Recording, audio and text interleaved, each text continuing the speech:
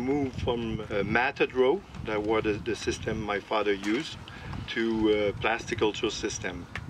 So we had more acreages of strawberries, and we started in 2006 the raspberry in tunnels, and we built new larger greenhouses.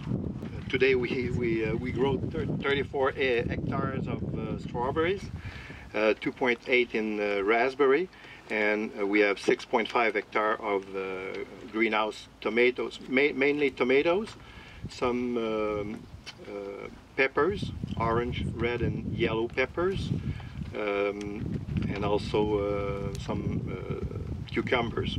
I can just tell you that here in Quebec we are sure of 2 months that we have no frost. So July and August we're sure that there's no frost. We can have frost in June and also in September. So we have a pretty short season. So there's a strawberry schedule. So we use the short day and day neutral plants. Fresh plugs and dormant bare root. The fresh plugs are mainly clary, planted in August, mid-August to end of August. Then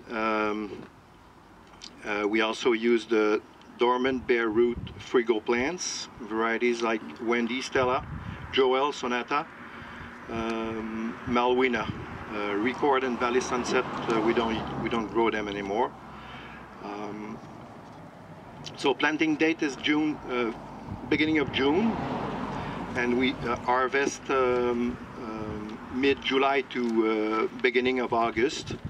The first year yield is pretty low, but at that time there's not a lot of strawberries on the market, so price is very good at that time.